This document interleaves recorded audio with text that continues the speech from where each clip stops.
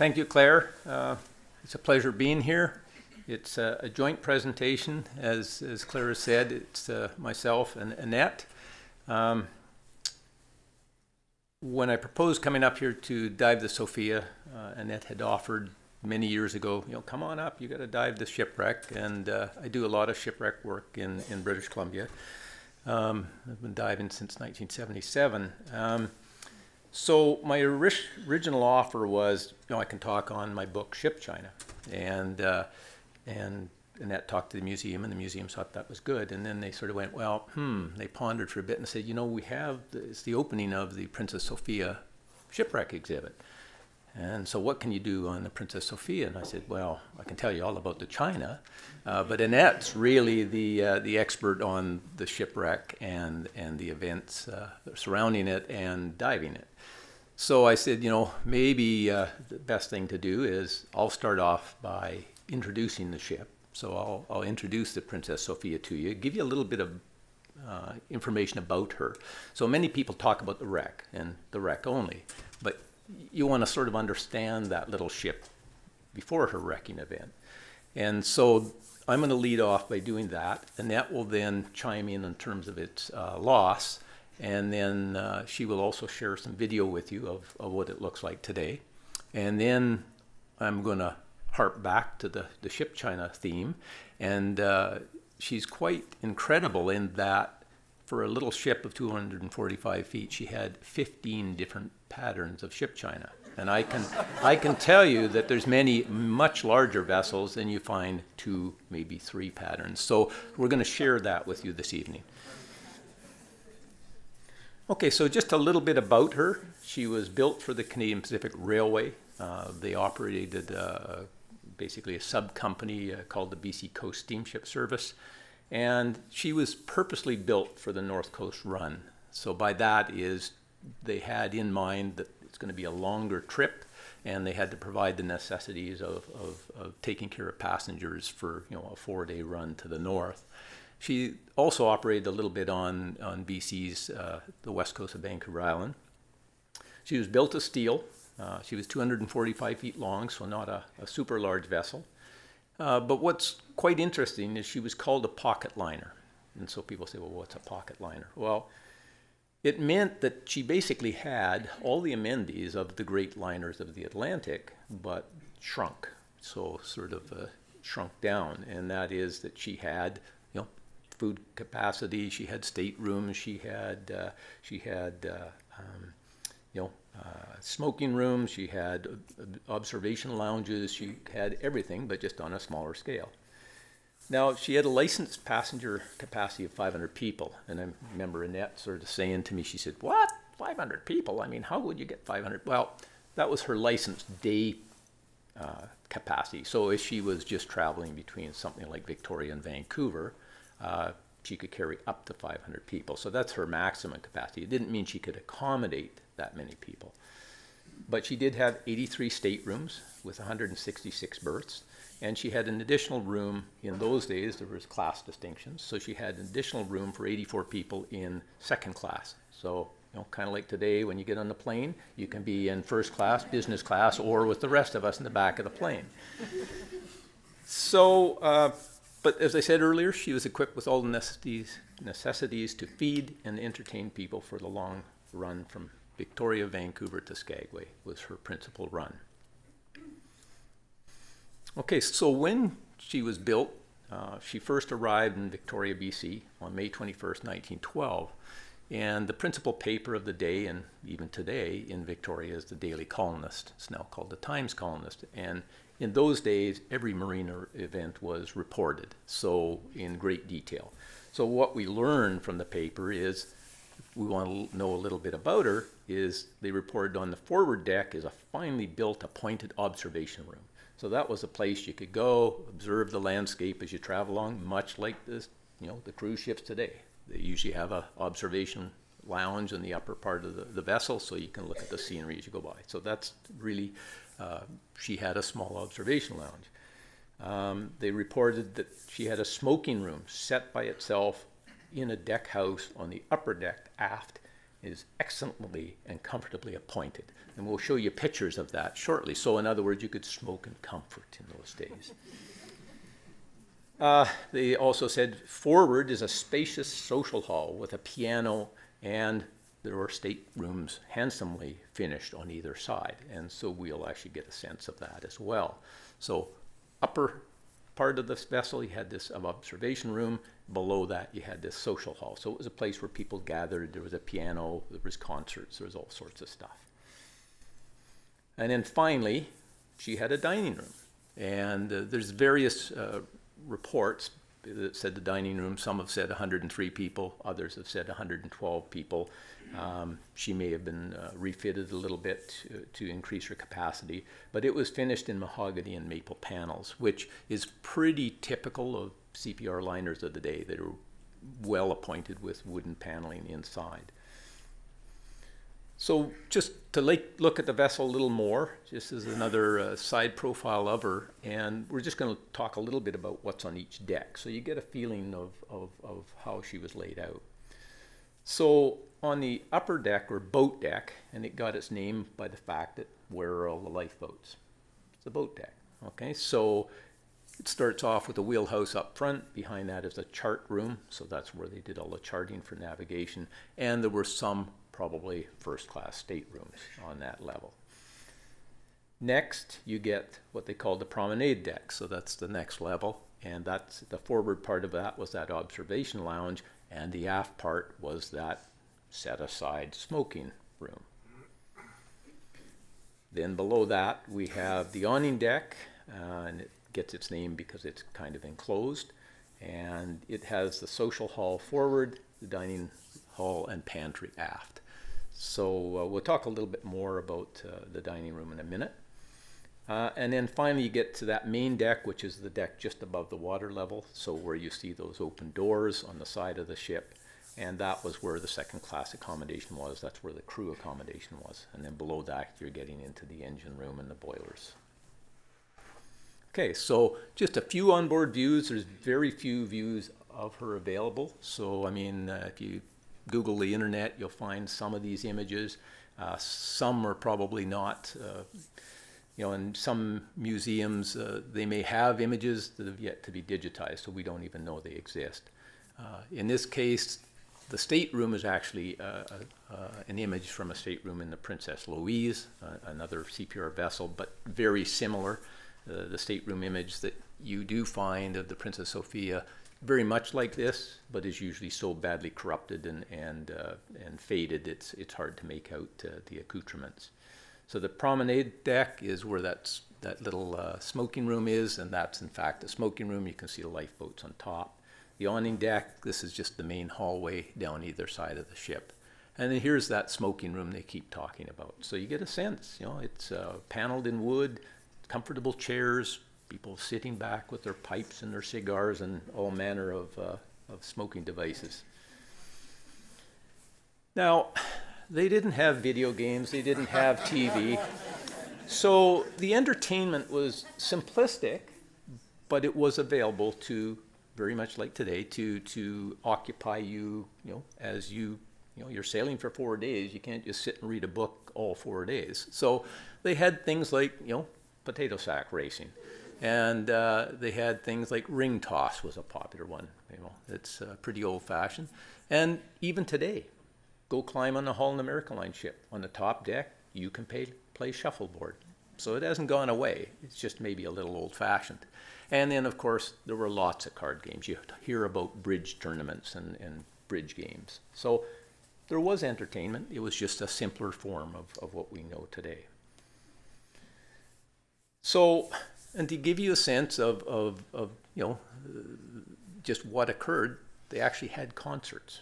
They had singers. They had people playing the piano. So, you know, people were singing and dancing and having a good time at different times on board the vessel.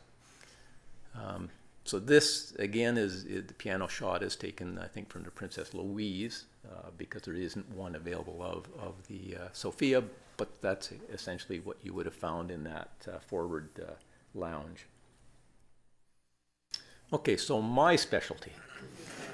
And what I like to get across is you're talking 1918. Well, let me tell you, they knew how to do things. Think of the 5-star hotels today. You eat off white china and stainless steel. This would have been a representative setting on the Princess Sophia. And, you know, you dined in luxury. Like if you were a commoner, you went on board this vessel, you were all now elevated to first class because there wasn't really a class distinction when you went to the dining room.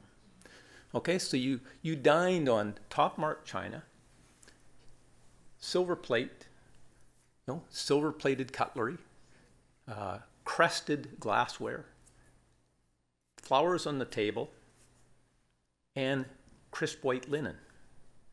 Okay, so that was just day to day. This particular pattern, and we'll see it occur quite frequently, was a pattern called tremblant china introduced by the BC Coast Service in 1910. Okay, so it had been introduced in 1910 and most of the vessels were equipped to it. But we're going to talk about that topic in much more detail. So just again, give you a sense, the dining room was in the aft part of the vessel, just above the water line, so that awning deck. And there's a reason for that. When you travel in most cruise ships today, where is the dining room? It's in the stern down by the water. And why is that? That's where the less movement is in the vessel. You don't want it on the top deck bouncing up and down and rolling back and forth, right? So you imagine an 11-story cruise ship and you're dining on the top deck in rough seas. It'd be a bit of a mess. So they knew about that, and especially a small ship, the lower the center of gravity, the better. I mentioned earlier, capacity 112 people. So you're going, if we think about when she sailed from Skagway, she had 344 people on board. Hang on, how is 344 going to fit into 112? They used to sit people by, you were issued a card that gave you your dining time. The cruise ships still do that. Most of them are two seatings, right? So in this case, they probably had 3 seatings. So somebody would get breakfast at 7 in the morning, somebody got at 8 in the morning, somebody got at 9, right? That's how they were able to accommodate the number of people. And again, it was, you know, all finished in wood, and the tables would have been more bench tables. But they ate well. Okay, you may not like the menu or all the things on the menu because they did eat some weird things back then. But you look at that, and again, remember, this is a small vessel, and look at your choices, right? And remember, this wasn't a buffet. This wasn't a cafeteria. You were served on that china and silver, on white linen, and you had this choice of menu on that little vessel. Right? So I'm just trying to give you a sense that it was somewhat elegant. It might have been simpler times, but you know, in some ways it was fancier times. So that's my initiation, so you know a little bit about the ship, what she would have felt like, and that's now going to share with you, you know, what became of her. Thank you. So just a thought. I remember on the Alaska Marine Highways when we dined on white tablecloths with silver and glassware. So yeah, it was pretty awesome. So the Princess Sophia left Skagway at 11 p.m.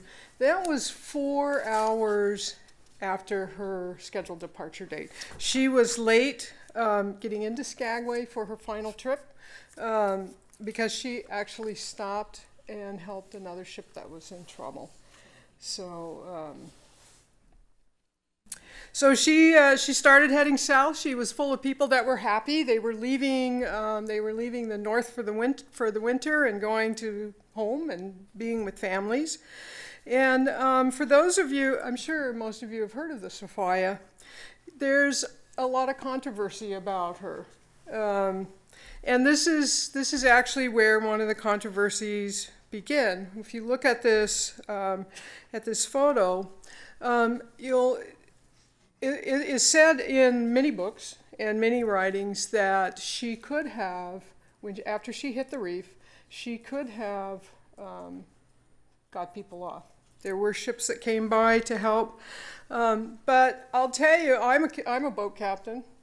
So I look at things a little bit differently, and I look at this picture, and one of the first things that I see is, what direction is the wind? Can you tell? Do you see the reef? You see the reef where she's aground? What direction is the wind? What direction are the waves? If you were the captain, and if you look at this picture and you lowered that life raft, where do you think it would go with your passengers on board? So the captain knew his boat was solid on the reef. She wasn't going anywhere. She's double-hulled, which is unusual for boats of that time. So she's strong. She's been on reefs before and floated free. So as a captain, what would you do? You would make your passengers comfortable, you would serve dinner, you would have entertainment, and you would make life as normal as possible while you were sitting on the reef.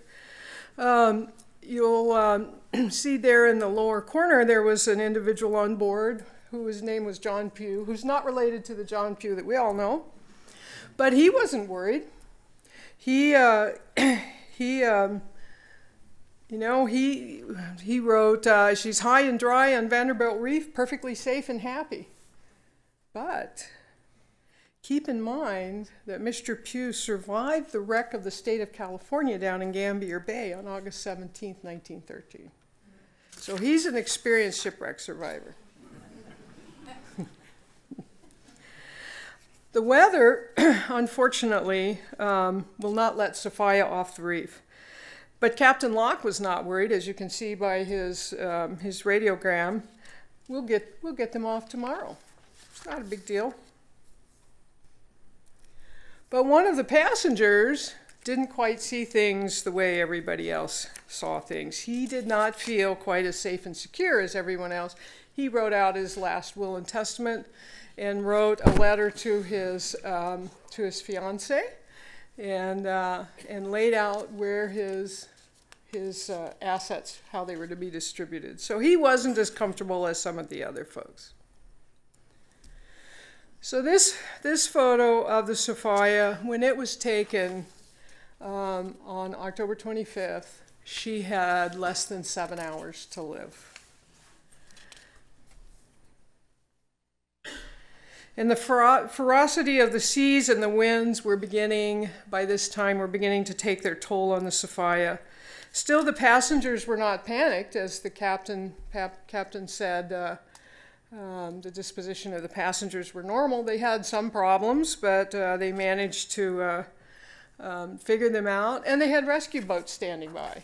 So people were, they were okay, but it was beginning to take its toll on the ship.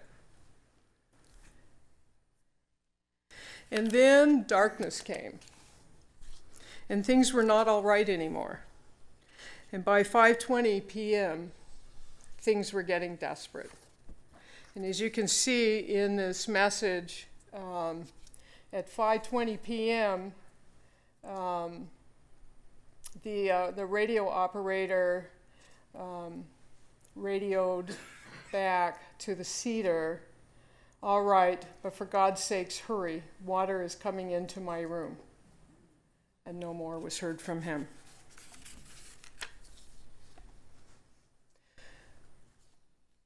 On the morning of the 26th, this was all that was left of the Sophia. And now the search begins for survivors. There were none. So this is a drawing basically of how the ship lays today. She's in 60 to 30 feet of water. She's rolled over on her port side. Her bow is somewhat upright. She's kind of split in the middle, and her boilers are out, and she's rolled over on her port side. So I'm going to ask you to kind of sit back and relax a little bit. We were actually on the ship today, did 2 dives on her, so come and enjoy this beautiful shipwreck.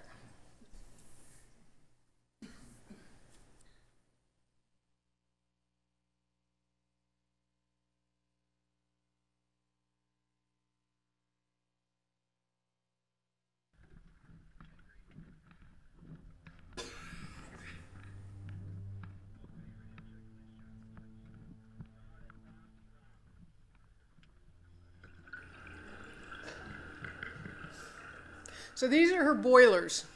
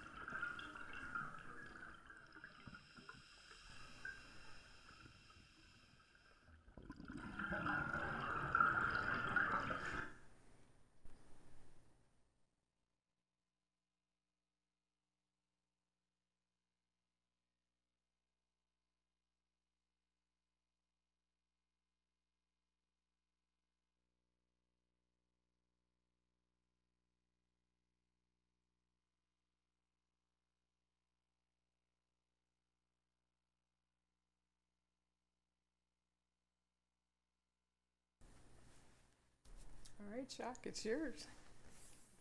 To the PowerPoint presentation. Yep. Just there you Perfect.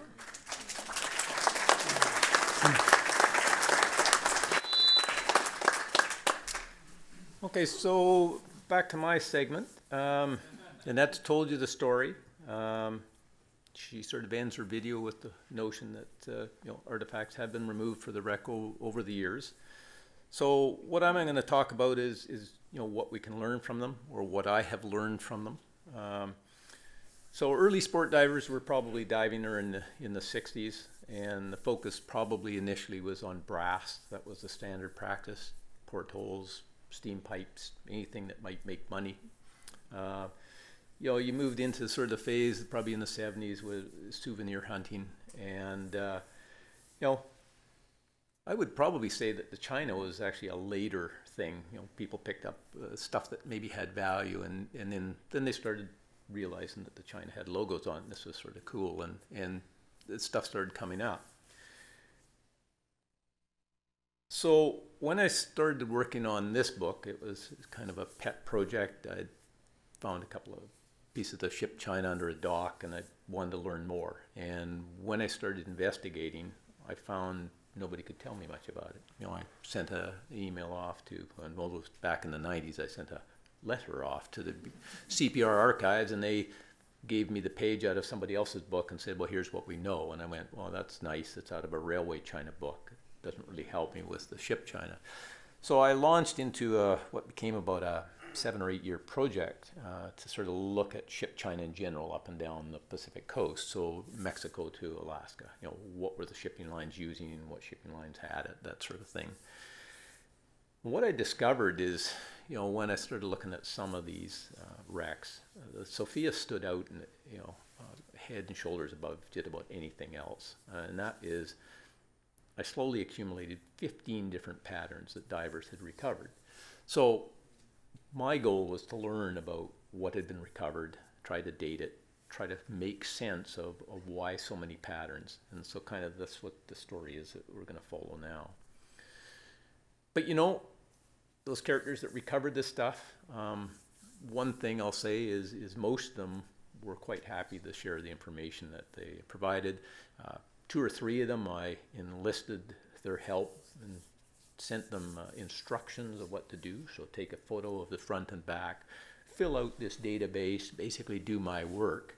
But what it did is I was able to start to track time periods for the china and dates for the china. So you look at all the patterns, but you sort of realize, well, the patterns range from 1906 to basically 1918 and everywhere in between.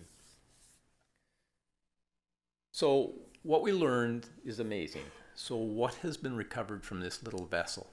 So the principal pattern is a pattern called tremblant. I have no idea where that name came from. It's just universally used and known, so that's what I used in the book. And it describes a pattern that has the CPR checkered house flag garter logo, which was somewhat standard practice. It was used on a number of different pieces of china, but in different with different decorations. So what I learned from, I think, about 6 or 7 divers that had Sophia china was there's over 14 different shapes. So shapes are things like a plate is a shape, a cup is a shape, a creamer is a shape. So 14 different shapes were recovered. They often look like the picture in the lower left, and cleaned up, they look like the picture on the right-hand side. So this was a principal pattern. It was issued, as I mentioned earlier, by CPR in 1910. It was used up actually until 1945 as their principal pattern on the ships. Then we discovered there was also a pattern that I've called VIP, tremblant VIP, and that is CPR added a gold rim to the china for the captain's place setting. So if even today on a cruise ship, you sometimes can have dinner with the captain. There was a special occasion china for that. So that particular table got the VIP china. So it's distinguished by that gold trim. And as you can see, not a lot of shapes. There may be more out there, but all I know of today are 8-inch side plates and these 4.5-inch saucers. But you've got a sub pattern. Then there's this pattern, which I call the Sophia. The greatest concentration of this rope logo has come from pieces from the Sophia. Again, there's different shapes represented, so creamers, chamber pots, plates, oval platters. And the back stamp on it tells the story. So this particular company made this pattern for over a 4-year period, and I believe it was one batch because it's a fairly scarce, rare pattern. So you sort of go, well, how does this figure into the standard pattern? There's less of it, looks similar, but it's from a later period. Another pattern is a pattern we call red stripe, and it came in 9-inch plates and oval platters. That's what's been recovered. Now this is quite a bit earlier pattern. This was introduced in 1906, so immediately you're going, why is this pattern on the Sophia when she didn't even show up till 1912? Wouldn't she have more modern china? So that becomes a bit of a mystery. Even more mysterious is there's VIP red stripe. So at addition of the gold rim, set to the side, that would have been for the captain's place setting. Then we move on and we go, okay, green band crown china. Like, what's the significance of this? Well, we actually know that this was the first pattern used in the Empress Hotel in Victoria. So that was a CPR hotel opened in 1908.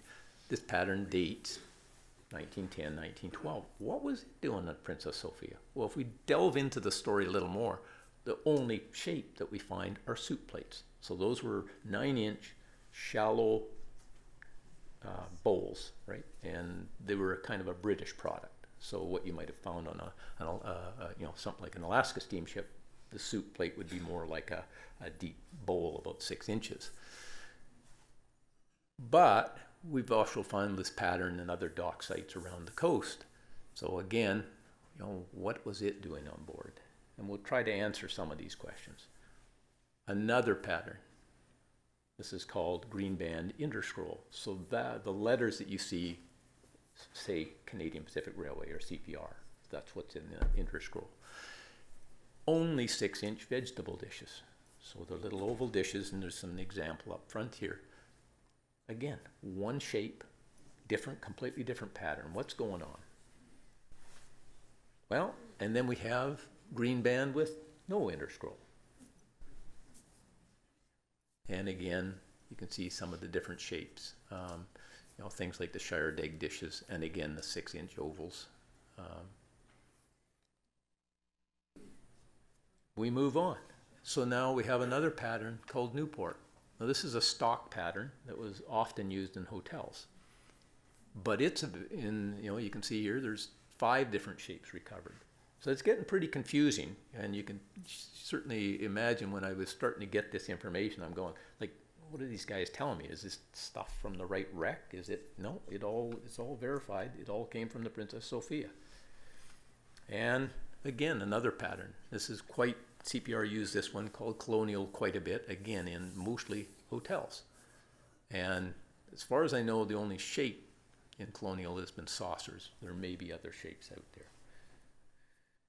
We move on. Savoy, again, hotel pattern.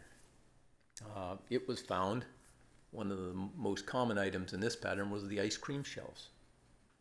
Okay, and there's some of these 8-inch plates, but the ice cream shells seem to be the thing that stood out the most. Then we had green stripe ware, which anybody familiar with the logging industry, mining industry, canneries, this was a stock pattern that was used in all those sorts of, well, so hang on, we've got VIP ware, we've got standard tremblant, and now we're getting down to green stripe ware used in logging camps. Anyways, it's getting a bit confusing. And then let's throw another one in the mix, green and red stripe ware. So again, certain limited shapes were found. And then we're really getting down to the bottom, white ware. So this is like no markings, very plain, primarily coffee cups is what came up. And then there's some anomalies. A single egg cup, and this pattern is called Alton, and is most normally associated with the wreck of the Empress of Ireland on the Atlantic coast. What was it doing on the Princess Sophia, produced in 1906? One egg cap. That one I can't explain. However, let's try to dissect what was going on, why. So upon commissioning, she would have had that standard tremblant pattern. That was the mainstay of the day. It would have included a limited amount of VIP wear for the captain's table, for dining, for visiting dignitaries or people around his table. What I think started to happen is they introduced what I call the Sophia pattern, the rope logo pattern, in 1914. And I think they were trying a little different twist, and that was slowly introduced to the ship, as well as some other ships as well. It wasn't exclusive to the Sophia, but given the quantity that's come off of it, I gave it that name. When you start getting to this green stripe wear and the red and green stripe wear and the white wear, that was stock patterns for the crew. Okay, so they didn't get the same luxury as the guests. You know, they dined in the lower decks and they dined on plain china. So my theory is you have to realize, and part of the reason she's kind of the forgotten Titanic of the Pacific coast is she sank, you know, during World War I. But World War I also affected the victualling department, okay, the department that would supply the vessel. You weren't getting top-marked china from Britain when they're sinking your ships, right? And it certainly wasn't a priority during the war effort. So what my theory is, all the CPR ships docked in front of the Empress Hotel in Victoria, if you ever see any of the historic photos. Well, it's not far to go to the storage facility at the Empress and say, you know, I'm out of soup plates. Okay, we can give you a bunch of Empress Hotel soup plates. Hence, one pattern, soup plates. Yep, we're out of ice cream shells. All the tremblant ice cream shells are broken or pretty much missing. Huh, we can help you there. How about Newport? Yeah, that'll do. The little oval vegetable dishes. Yep, we're out of those. Okay, we've got some green band hotelware. Take that. So you can sort of start to explain why this mishmash was occurring on the vessel. So we then move on to the few things that we can explain. So I have no idea why they have the red stripe wear on the Princess Sophia. That's a very early pattern. It would have been running out at the time that she, the time she was even commissioned. So my only thought there is they were running low on those shapes as well. So maybe demi cups and saucers, which is what they find. Maybe the oval platters, don't know. And then when it comes to the Alton pattern, I'm at a loss. You know, one egg cup, which is primarily an East Coast pattern. But you can sort of see there is a story there. So in addition to the china, divers have also found and recovered cutlery, glassware, and hollowware. And I haven't spent a lot of time studying that. I can tell you that they all will have a round garter. So more modern stuff has an oval garter, or it will have the CPR script. Now, we come to the sort of sticky part. The museum asked me to speak a little bit about shipwrecks and the law. So I'm going to keep it short. So basically, the state of Alaska, any historic objects are protected by the state, whether they're underwater or on land. They lay claim to it, so essentially they exert ownership. I certainly do know of cases in Alaska where people have contested that. Well, the solution is you go to court, duke it out. And sometimes it's in your favor and sometimes it's not. But when you go to court, it costs money. So essentially, it's unlawful to remove artifacts from the shipwrecks unless you get a permit. So if you have a valid reason, you're doing research, you're documenting things, there may be even a case for important artifacts that could be pilfered that are of importance to the state, you have to state your case and you have to get a permit to recover. I've identified a couple of sources if people want to read more. Dave McMahon, who was previously the one of the state archaeologists. He wrote a good paper on explaining it and how it works. So some thank yous. The presentation wouldn't be possible without resources from the museums, archives, and individuals. And so that's what this photograph's about. And with that, if we want to bring up the lights and people have questions, we have a few examples of the patterns that are from the Princess Sophia. These are not from the Princess Sophia. They're patterns representative of what you saw on the various slides. So if you want to, people like to touch and feel, you can come up, just don't break them, or Annette will be mad at me. Okay, so open to questions.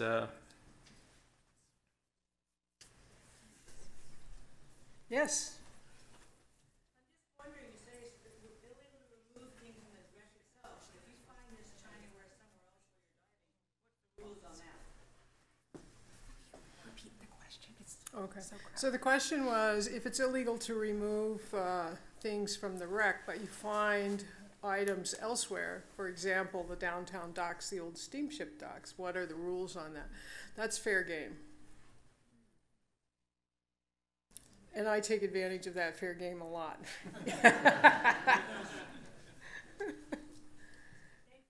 Any questions? More questions? I got one. Yes. Can you talk about the passengers a little bit, like who they, I've heard that there were quite a few captains of Yes. like those stern wheelers and stuff, Yes. the Yukon, and A lot of the people were from Dawson. Dawson lost about 10% of its population. I think it's about 10%. They were, the question was to talk a little bit about the people that were on the ship. So Dawson, the community of Dawson lost, they suffered the largest loss. There were captains and crews from the stern wheelers. This was the last trip out, the last ship leaving Skagway for the winter. So all of the maritime individuals that were heading south going home were on board, which created a lot of problems actually the next year because there weren't captains and crews to man the ships. There was, what's his name, that climbed Mount Everest. I mean, not Mount Everest, Mount Denali. Yes, Mr. Harper and his wife. There were, John Pugh that I mentioned, who's not related at all to our John Pugh, but he was a customs individual. He was from Juneau. There was a wide variety of folks, miners, some of them very wealthy miners coming in. Yes, sir. And I think somebody over here had a question too, so I'll grab you next. I understand there were stowaways aboard. There were rumors. So he said he understands that there were stowaways, and there are rumors of stowaways, and I've read about stowaways, and the best I can tell is there may be 6, but there's no documentation. I don't know about you. I didn't find any newspaper articles or anything that said, has anybody seen my brother, son, husband, or whatever. I'll get you next, but you? I used to dive a lot, and I was just interested, what kind of fish are those? I would never see, you wouldn't see very many fish down there when I would dive, so I was wondering what all those fish were. The Sophia is an incredible home for a wide variety of life. Most of what you saw there around the bow are what we call the black sea bass. But one of the for me, the most fascinating fish on that wreck is the prowfish. And those are fish that normally live 1,000 feet deep. And they have these beautiful fluorescent spots on their gill plates. They're in this really blunt face and these bug eyes, and they're huge, and I just love them. But we find wolf eels on there, we find octopus, all kinds of fish. And if you're thinking about going and fishing the Sophia for some of those black sea bass, keep in mind that my boat's fishing tackle is stocked from your fishing on that wreck. So you had a question. You made me think about diving. What's the It was 42 degrees today. We were on the Sophia today. And does the current force you to go bow to stern? Or just No. We drop in about midship, right about our boilers. And generally the first dive you do the deepest. So we go in at the boilers and go down to the stern. If you're so inclined. I didn't go to the stern today or yesterday, but you can. And then on your second dive, you dive the bow, which is much shallower. Yes, sir. I believe, oh yes, the microphone's on. The Princess Sophia, 1918 October, steel hull, fairly shallow. Can you compare the condition of this wreck to Titanic iron hull, much, much deeper, 6 years earlier, and the state of those two vessels right now? Well, they're both cracked up. Titanic would be in better condition. Yes. Yeah. This is not the air. Yeah, the Sophia, you have to realize, is kind of in a zone where it's influenced a little bit by the surface environment and a little bit of current, and much smaller vessel. Structurally, probably a little different. She's over on her side. That little drawing that we showed earlier gives you a sense. She's pretty much right on her port side. Collapsed. And she's collapsing in. So she's collapsing in on herself. So the way now. ships break down, especially, well, doesn't matter if they're upright or not, is they break off at the turn of the bilge. So where the base of the vessel starts to connect to the sidewalls, they typically break off there. So you can imagine she's over like this. So all that top side is all caving down, right? So when you swim along her, and this is my first experience, is you're kind of looking at deck plating that just weaves and bobs.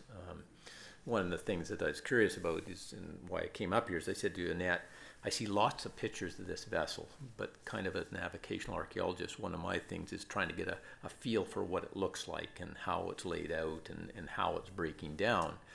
And so what I learned with this one is, yeah, it's over on its side and now it's kind of starting to pancake. The sidewalls are dropping down on the material below it, right? So you get this kind of just flat plane, and then on the lower side there's a debris field of everything that's spilled out.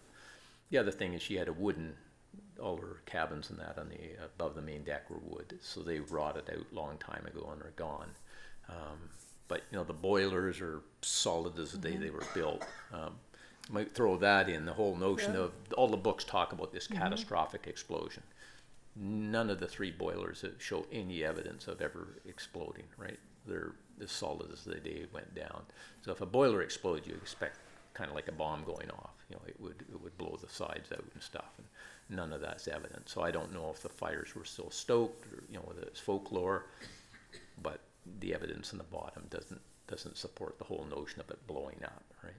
What we do know about the ship, the Titanic, what we know about the Titanic is she hit an iceberg. When she sank, she split in half, bow one half, stern one half, and went down, and the parts are, I think they're like half a mile apart or a mile apart.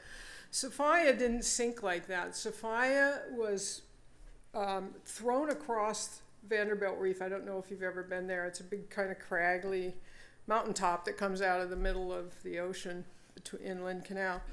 So she hit coming from Skagway towards Juneau. So she was traveling south, and she hit the reef full steam, and that's where she sat. But that is not where she is now. She is on the south end of the reef, kind of facing north, east a little bit. So she, somewhere in that dark, the final hours, was ripped across that reef and turned around and went down. What's a bit ironic is in the historic photographs you'll see a marker buoy. So the marker buoy that was to mark the reef, that was to protect her from going on the reef, and she actually sank virtually on that site. Yeah. So when we're down there and we're looking back and we're saying, well, here's where these photos were taken, the marker was right there and the ship is like right there. So yeah, she spun on the reef and ended up stern south, What's- bow north. What's interesting about, you know, people go, well, geez, you know, there's a marker buoy. How come they didn't see it? Navigation back in 1918 is really different than it is today. I run boats today. Let me tell you, I have every electronic possible. I have a GPS, I have a radar, I have depth sounders, I have all of this information.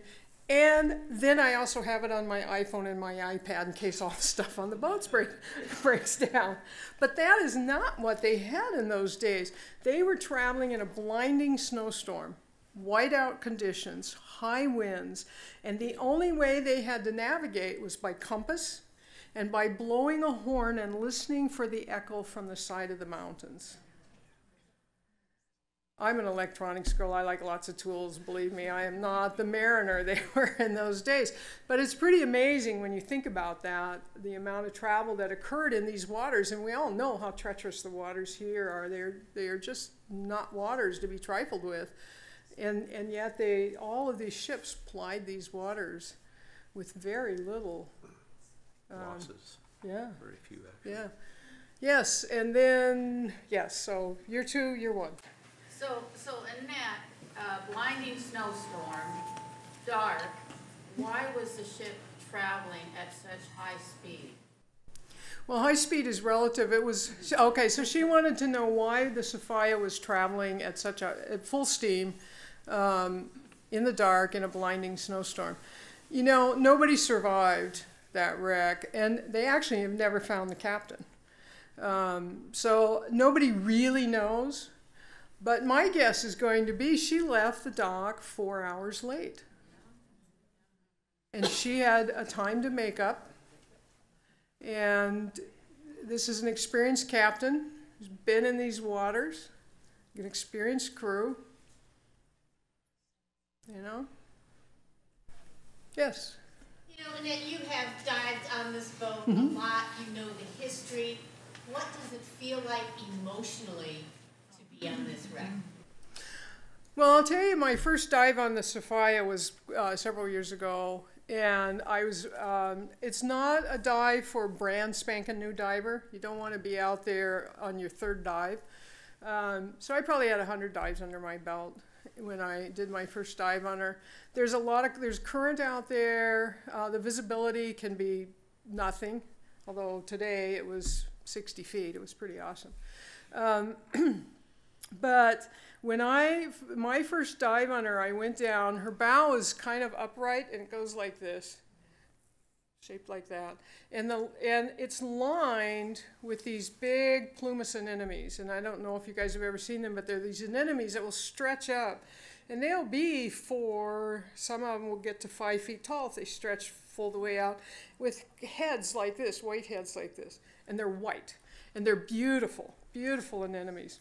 So the first dive I went on her, the visibility was fairly low. So from the bow rail to the bow rail was, if I was in the middle, was just right at the side of my ability to see. And of course I was nervous and excited and all of that kind of stuff, and went down, and I knew a little bit about her story. I knew that everybody died, and I dove a few wrecks before, and I know that all ships carry the hopes and dreams of the people that were in them. I know that. So as I started swimming up the bow, I could see these big, tall, ghostly figures. And I just kept swimming, and they were all lined right along the bow. And for me, that was when I fell in love with this wreck, because I felt those ghosts of that wreck saying it was okay for me to be here. And I still feel that today when I'm down there. It's an amazing emotional experience for me. More questions? Yes? You know, I have said a lot of times that I don't personally, and I'm only speaking personally. So the question was, is there a story about the dog that survived? I personally do not believe a dog survived that wreck. That's my personal belief. And the reason that's my personal belief is every shipwreck along the coast of these waters has had a dog survive. So if you look at Lynn Canal and you look at Vanderbilt Reef and you look at where she's placed and you think about 50-knot winds and high seas, the chance of survival is pretty tiny in my humble opinion. Jacques, you might have a different opinion. Yeah, no, I agree. I mean, but I did come across one account of it looked like the second officer may have made it to shore in one of the lifeboats and then succumbed to hypothermia because there's nobody to rescue him, right? So you're in a snowstorm, you're soaking wet, you're covered in oil, and even if you got in that lifeboat and managed to get to shore, there's nobody around to save you, right? And you're not going to last probably more than an hour or two with soaking wet clothes in what would the temperature be in a snowstorm? 0, right? So That would be Celsius. yeah. We have this discussion. We do. Yes, sir. And I see you right in front of him, so I'll grab you next. Early diving and recovery operations like, and what did they recover? In 1918, 1919, they recovered the safe, and I don't remember how much gold was in it, but there was quite a bit of gold in it. She was carrying a fair amount of money. And they recovered actually quite a few bodies, people that were still in their staterooms. Yeah, CPR was heavily criticized because their first priority was the safe. And in fact, you know, and the divers even knew there was a number of people in staterooms and floating in the common rooms. And the other thing is, what was quite interesting is the one account talks about a number of people with life jackets on in that observation room on the main deck. So it was as if they were getting ready, you know, to abandon ship. And I think, based on those telegraph messages, it was catastrophic. She was 1 minute on the rock, solid, you know, it was high tide, and I think the wind caught her, spun her around. Double bottom or not, if you read Locke's, one of his final messages at 1 o'clock, he'd already said the bottom's damaged, so it wasn't going to take a lot to tear a hole in it. And you know, just personally, it's my 4th time on the wreck today, but I walked around on Vanderbilt Reef, and if you walk around that, I had always had the impression it was a rounded glacial reef. This thing is like a bunch of jagged, you know, spikes. I mean, it doesn't matter that she had a double bottom. You know, it would have just torn that 1/2 inch, 3/4 inch steel like nothing. So One thing we know pretty much for sure is the last messages were around 5:40 in the evening, and most of the people's watches were stopped at 6. I yeah, can't remember. Somewhere after 6 p.m. So it was very fast. It had to have been horrifying. Her power went out. It was dark. All the rescue ships that had been standing by had gone because the weather was so bad they could not stand by the Sophia anymore. So they had gone and anchored up behind Sentinel Island. So she was left there all alone in the dark with all of that noise of that ship grinding on the reef. You can imagine how horrifying it must have been for all those individuals. well, and you have to remember the Cedar raced out when she got the message, and she couldn't even find Vanderbilt Reef because of the snowstorm. So that's a bit scary. You know, another 200-foot ship running around in the darkness in the snowstorm trying to find survivors, and then, you know, finally she just decided this is crazy. You know, we're going to go down as well. So. More questions? Yeah, I got Yes, sir. I got 2 actually. One is, can you tell me what the status of the anchors were on the ship by diving on it? They're gone. Were they out? They're gone. They're gone, and there's no chain out as best I could see. Right.